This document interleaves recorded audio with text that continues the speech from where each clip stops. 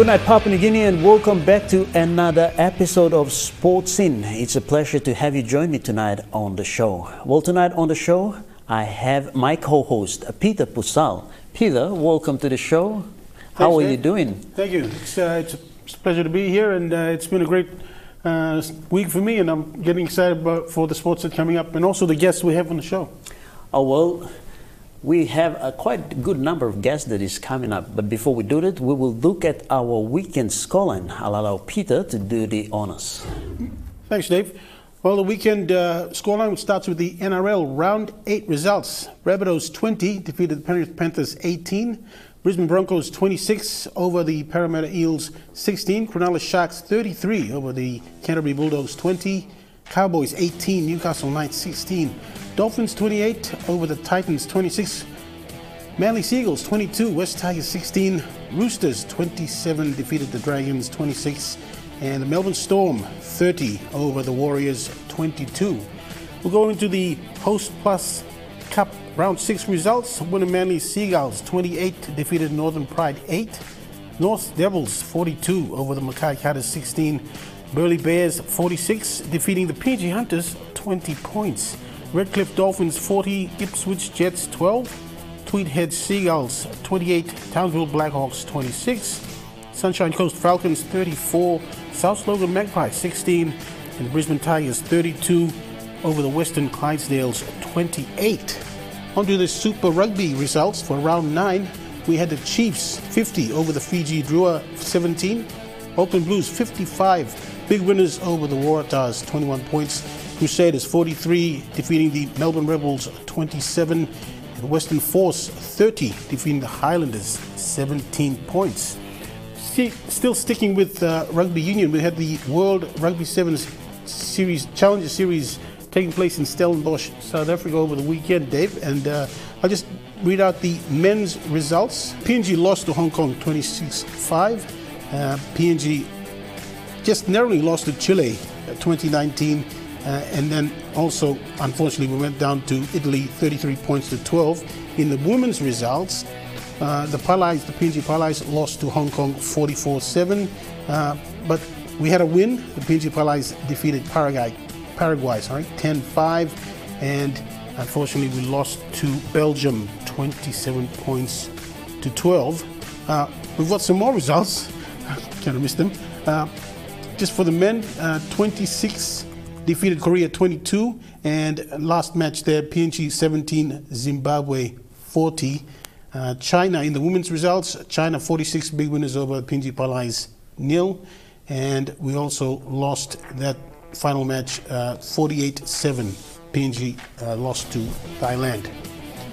Pacific Netball Series, so we've got a lot of sports coming up that took place. So PNG is taking part in a netball series on the Gold Coast at the moment this week, and we played Samoa in the first game, lost 48-66, and then we played Malawi and we lost 64-49.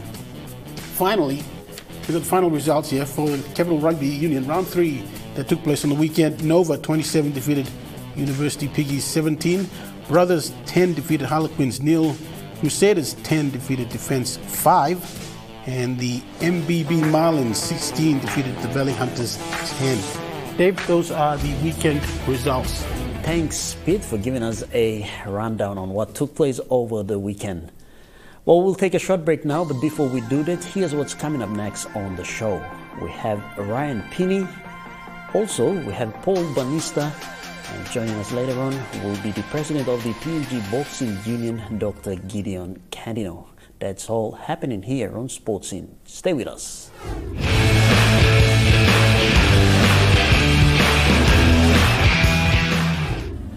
Welcome back, viewers, to Sports In. All right, it's a pleasure to have you tuned in if you just joined us.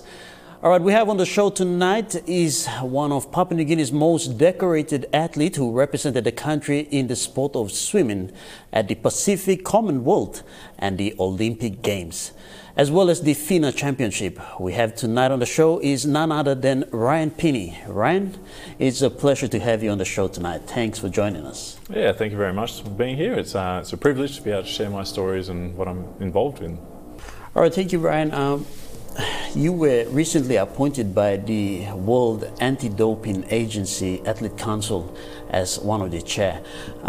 Firstly, before we go straight into our questions, we just want to congratulate you on that appointment, and we'll ask Ryan a few questions then.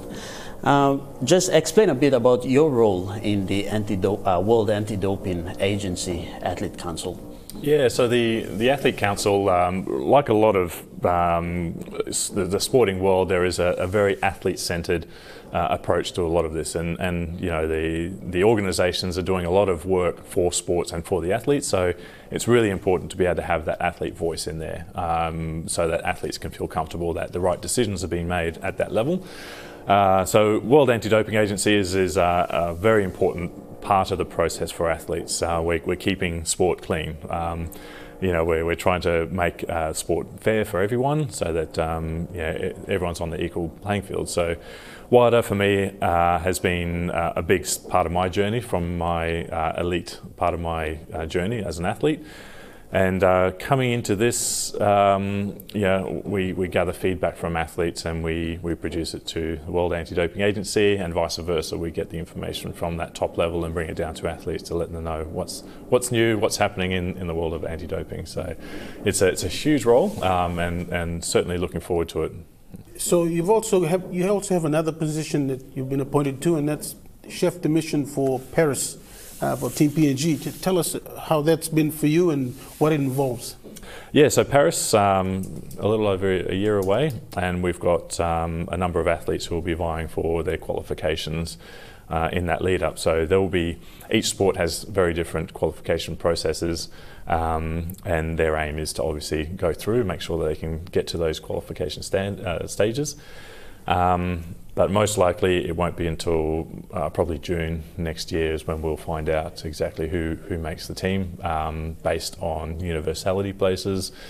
Our boxing team have probably one of the greatest opportunities, being at the Pacific Games as a direct qualifier. This is it doesn't happen very often, so this is a really, really important piece that they will be vying for. What are some of the, just in terms of consequences for athletes that don't pass the drug test or that are caught, what are some of the consequences that he or she will face? Yeah, well, depending on the charge, and there's a lot of different, it's a quite a complex world, which makes it all more important for athletes to be there, because it is quite complex. So there's usually different aspects of it. There's intentional doping, so someone that has intentionally doped to be able to perform better, and is a much higher charge. You'll be banned from the sports for a long period of time. There's unintentional doping, so that is something where you might have taken a supplement that was contaminated. You will still test positive, and you'll probably be given a 2 or 4 year ban, depending on the severity. But you might be able to take that to the courts, and then take it to the next step and reduce that ban. Finally, before we let you go, Ryan, you're the country's greatest swimmer ever, and now you're retired and you've got so many roles you play. Are you still involved in swimming in the country? Yeah, they're still involved. Definitely, we've got our national championships on this weekend. So we will have athletes vying for positions at the Pacific Games, Commonwealth Youth Games, and World Championships, which is in Fukuoka in July this year. So really good opportunities for our athletes to qualify. I think a lot of sports really struggled through COVID, and swimming was certainly one of them. Having a swimming pool to try and access and get younger athletes there was a real challenge. But it's really positive to see the changes that have been made, and the swimming club coming through. And we've got more swimmers swimming at this national championships than we have had in the previous few years. So that's a positive sign. That next 9-year challenge now, I think, is a really good opportunity for all of our sporting clubs, not just swimming, but to really challenge themselves to make sure they have a really strong team by 9. For me, I would love for another role model to come through and be that person I once was as an athlete, and that's the next person, and there's people out there that can do that and be that positive change in the country for sure. All right, Ryan, it was a pleasure to have you on the show tonight. We wish you all the best in your future endeavors, and we hope to see you again on the show going forward. Thank you. Yeah, thanks for having me. I'm looking forward to coming back. All right, we'll take a short break and we'll return with more on Sports Scene.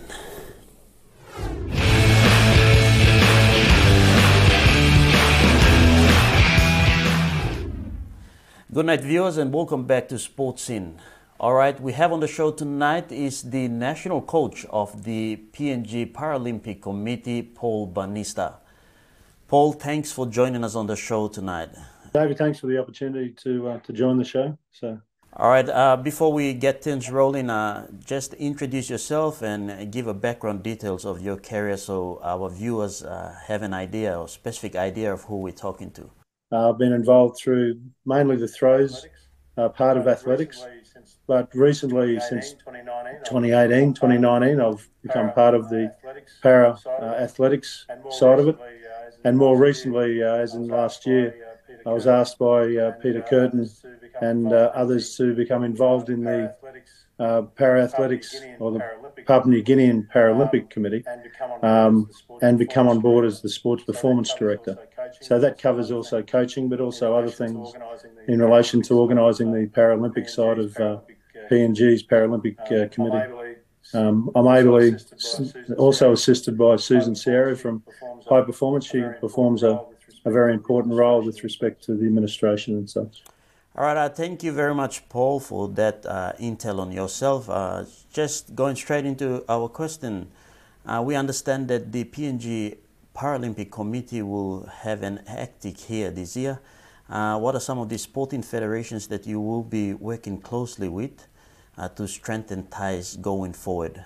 The PNG Paralympic Committee, I want to get on board to start looking at athletics, powerlifting, badminton, table tennis, volleyball, swimming, and other sports where we can establish or re-establish, I should say, reboot the situation so we can become active, working towards 2032 in Brisbane, the Olympics and Paralympics, but also the Olympics that'll be between there. That's Paris in 2024, Los Angeles in 2028, and also the Pacific Games that go along with that. So we want to re-establish and reboot the dominance and prominence of the Paralympic Committee. All right, as we mentioned, that you will be signing an MOU, I understand, with National Federation. So just give an update on the significance of that MOU. So they were spoken about, not with the federations yet, and that's something that I, as the performance coordinator, have to talk to the other federations in relation to this. This is something coming out of the assembly last week, but also the Oceania Paralympic Committee and International Paralympic Committee. We had some workshops last week, which really moved us forward in relation to our governance and other things we need to do to develop Paralympics within the Pacifica, but also within clearly PNG. With PNG's large population, we need to. There's so many hidden gems out there with respect to athletics. And also parasports that we need to ID those and create pathways for those young men and women that are out there to become great representatives of Papua New Guinea. Having that been said, how many athletes in terms of para-athletes do we have right now preparing for major upcoming international tournaments or events set for this year? So there's 25 at the moment athletes that are included in our team. There are 4 coaches, some established coaches there. There's also some new coaches. I should say now we're always looking for new coaches to come on board, especially females. It's lovely to get the ladies on board with respect to interactions with the female athletes that we do have. So 20 to 25 athletes, not only in Port Moresby, but also in Mount Hagen, Lae, and there's also some athletes in Kimbo. but we're always very, very happy to, as I said before, identify and also create pathways for athletes, para-athletes in other provinces of PNG. About these athletes, coming back to these 25 athletes, will there be attending any lead-up games between this month going forward towards the Pacific Games? We're hoping that maybe in October there will be an opportunity to go to Solomons for reclassification. That's classifying with para sports. You have to have your athletes classified depending on their disability and in relation to how they can compete against each others. So October there is currently planned, and it came from the workshop last week, that there may be a reclassification, plus the new track will be put down in Honiara by then, and it's hoped that those athletes can all be classified internationally, but also compete.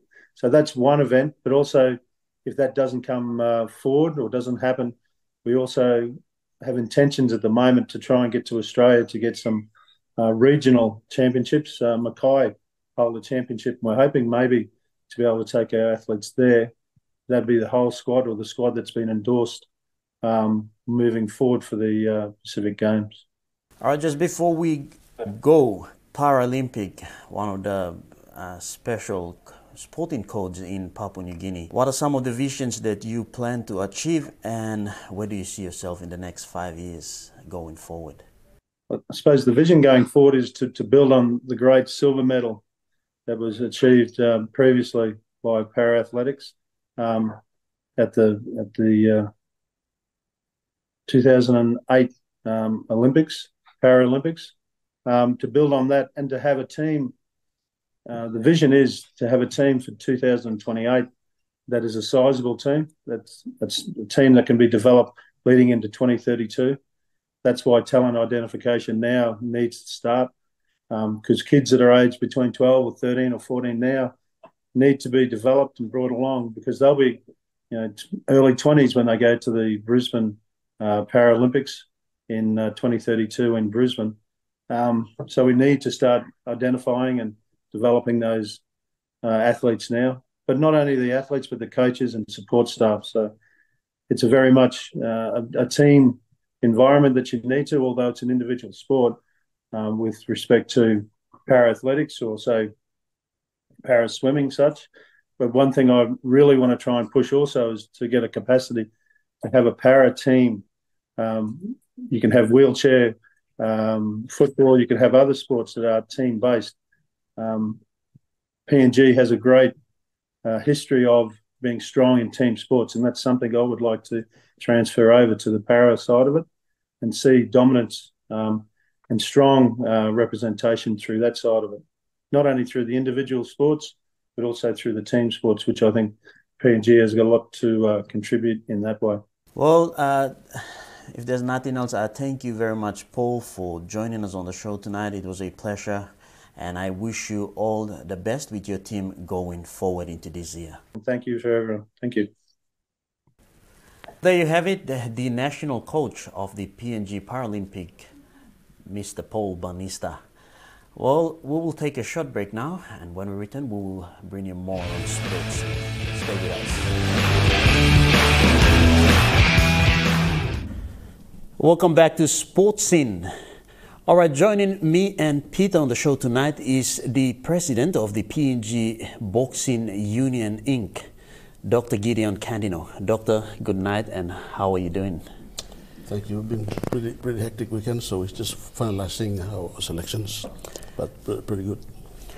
All right, we understand there was a championship held on the weekend. Just give us an insight on how it ran or it progressed through and selections went about for the national team. Yeah, the PNG Boxing Union had our annual national championships in Port Moresby over the weekend. We had 7 associations out of the 12 registered that turned up. It's quite disappointing that strong associations like Bougainville and Rabaul and Ley didn't come for various reasons. What about those associations that did not take part? What happens to their good boxers, do they miss out completely, or do they have another opportunity to get in? Our selectors met yesterday at midday, and they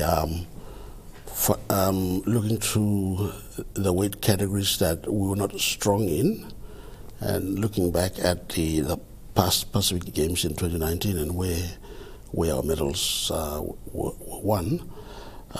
There's two boxers from Bougainville that didn't come, but they took part in various events, including the Pro-Am event that happened in Arawa 2 weeks ago. So they're also in the mix.